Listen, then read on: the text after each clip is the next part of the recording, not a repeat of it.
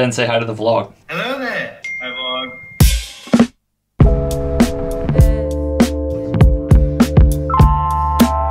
Just got done at the co-working space. It's Sunday, so just wanted to touch base with Ben on a project that we're working on. Wanted to get ahead on some of the marketing plan for the new business, and yeah, wanted to take Sunday to, I guess, get ahead a little bit. It's a really good opportunity to do so. It's still storming and rainy in Nashville, hence the jacket. Got some at-home chores to get done now, but we're gonna get back into the week and yeah, try to film everything again. So, welcome back. All right, so we are back at it. It's Monday. I just got off a really good meeting. It was about 50 minutes long. The last week we've been kind of creating this funnel of all the ideas we've had for branding and our website design and so on, and bringing it down and narrowing it down to just one or two options so we can begin the process of building our website and of course integrating all of our branding. We're talking about some client projects that we are currently onboarding, so yeah, it's really hectic, really good morning. I didn't film a bunch this morning, but yeah, it's Monday, and truthfully, I love Mondays. You know, I think the energy around Mondays is like not always great, but I love them. I love a nice refresh. I love a good start to the week, and I love, you know, kind of creating that energy as we move into the week. Yeah, feels good, feels great. As I mentioned yesterday, I got a membership to a local co-working space. They have them all over here in Nashville. Yeah, I just kind of came to this conclusion that I really needed to get out of the house a few days a week. So the membership's super reasonable for unlimited access. It's only like $100 a month. It's only like my third time going, so it's still like exciting and new. And they have unlimited coffee, so you already know that I'm abusing that. I have 2 more meetings that I'm gonna take there at the co-working space. Have a few documents and accounting stuff I need to take care of today. It's the end of the month, so I try to wrap up, you know, financials and finance stuff at the end of the month, and you know, just stay on top of it. So I'm gonna dive in on that, and then I have a few cameras that I have to ship today. But which reminds me, I actually really want to show you guys, I'll show you later, but our new shipping envelopes. We just got the new cameras in stock, so everything's back in stock on the KIF website. But yeah, it's exciting. I'll unbox some of those later and show you the packaging and stuff. I'm really jazzed on it. I'm gonna head to the co-working space. I'm gonna get all that stuff done and then come back. It looks like the sun is gonna finally come out after days and days of, we got hurricane storms here in Nashville, so sun's supposed to come out. I'm gonna try to get a bike ride in and yeah, just be as productive as I can. It's Monday, you know, the stoke is high, and it's time to get back after it.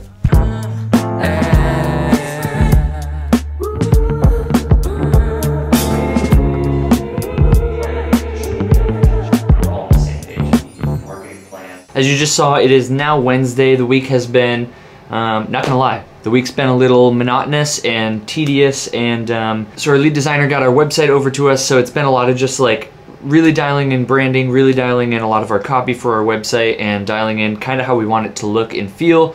As I mentioned, yeah, it's just been really tedious, really monotonous, and yeah, I was hoping that the week and things I was sharing would be like a little bit more exciting this week so far. But as I promised, I want to show you the new KIF stuff. KIF is a brand that I've had since 2019, so it's hard to backtrack and share things as I'm learning, because I've been doing stuff with KIF for so long that it's kind of, in some respects, a well-oiled machine, or it's just been moving for so long. So it's kind of just showing you guys like new things and new directions for it, which obviously we relaunched kind of with new products and stuff earlier this year. Yeah, I figured, you know, this is just exciting stuff because, you know, it's changing and it's moving. And so yeah, we just got our new bubble mailers. That's these guys. They're nothing crazy, you know, just first time doing branded stuff with custom colors and with our colors. So yeah, I just wanted to share that. They're pretty exciting. So this is how your KIF cam will come in the mail.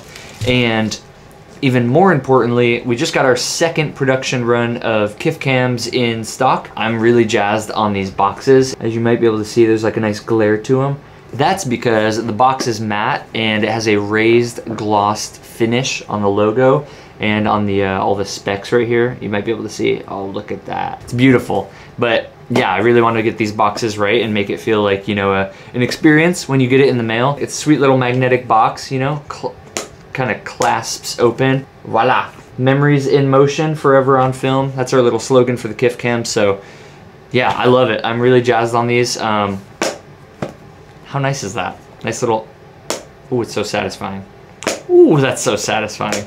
Anyways, yeah, I just want to show you these. We just got them back in stock. So we were out of stock for like a month and a half. There were some issues with one of the suppliers and one of the suppliers for the boxes. So it kind of put a delay on some things, but we finally have them back in stock. I'm really jazzed that people just wanted to be a part of KIF and everything that we have going on. So if you pre-ordered one, thank you so much. I hope you love your new KIF cam, and I can't wait to see what kind of adventures everyone gets into with them. So that's it. That's the KIF cam.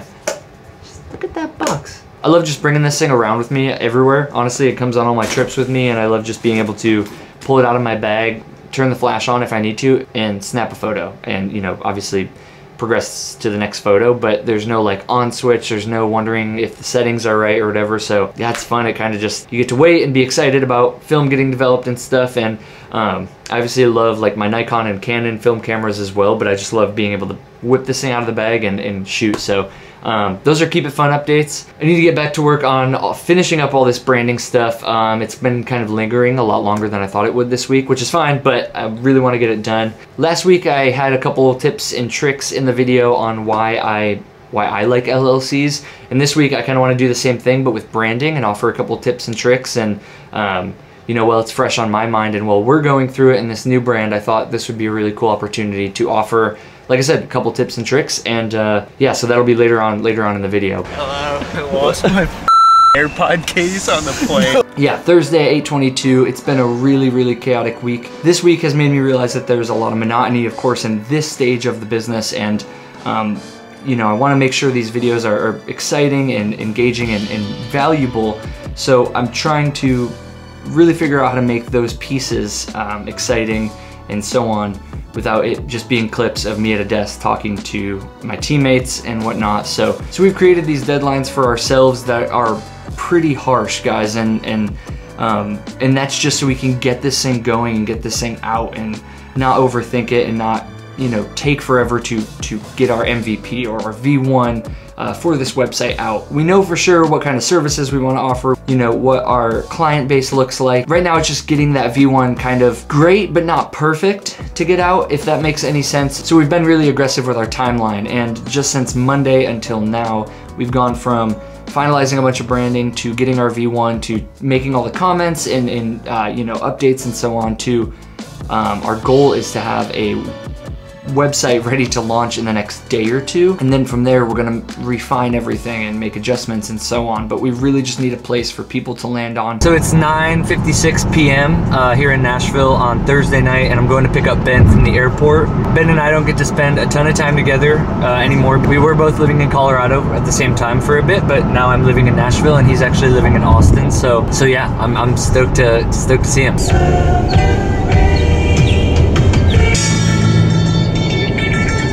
I love these guys.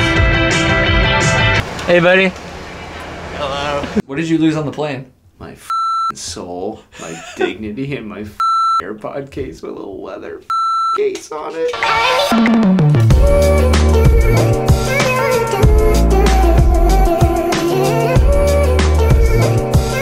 It is now Friday, and Ben and I have been at the co-working space for a few hours now. Is this him? It's a party, it's a party, it's a party. Some really great meetings with the new partners this morning, and had a meeting with a local creative here in Nashville. We're hoping to team up on some of this content. So yeah, that was really great. I'm really jazzed, but we're going to get food. You want to go get food? I am starving. What do you want? Chipotle. We are gonna go get matching tattoos. Oktoberfest, maybe.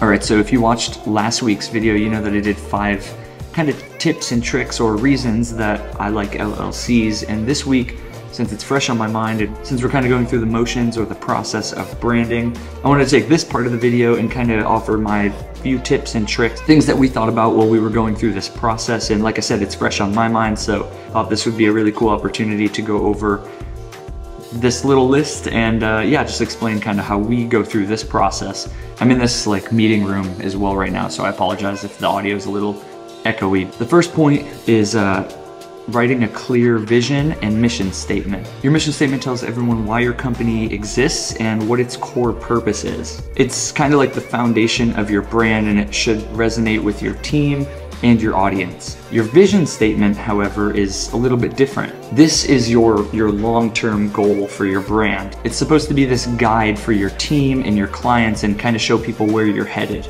Number 2 is identifying core brand values. With this, you want to define all the values that your business stands for. This will, of course, help you attract like-minded clients and team members who, resonate with your ethos.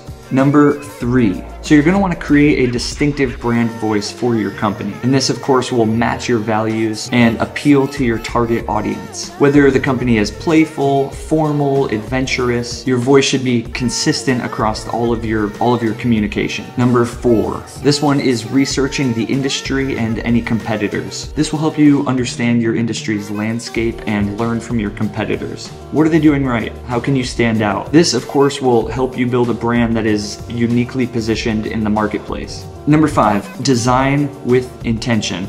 I love this part. This is where everyone can get their minds together and get creative and build something really beautiful. This is where you can develop a strong visual identity by choosing the right fonts, the right colors, and of course, the logo.